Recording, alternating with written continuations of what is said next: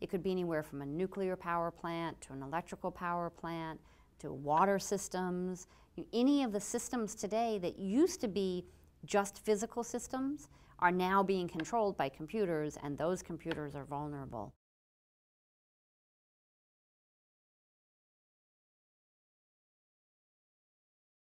The Deter project is funded by the Department of Homeland Security.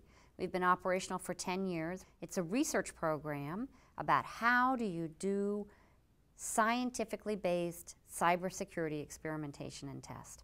Security is a very fast-paced environment. You are up not against some natural phenomenon, you are up against real live people, smart people who are really motivated. I like the puzzle of security, the trying to outdo somebody else and figure out things before they do. It's a kind of an arms race. I'm interested in cybersecurity in general and cybersecurity in the smart grid in specific because this is a new topic that's opening new directions for research.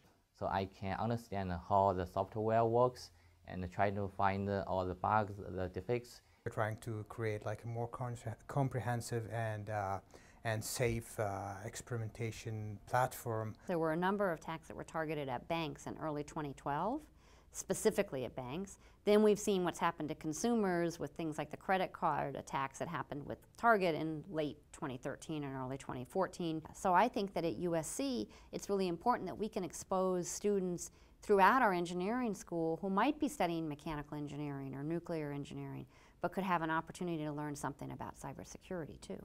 I actually got my PhD at USC. I stayed here for a postdoc where I worked with the SAFER project, which used Deter. I'm responsible within the cybersecurity team for modeling and simulating cyber-physical threats.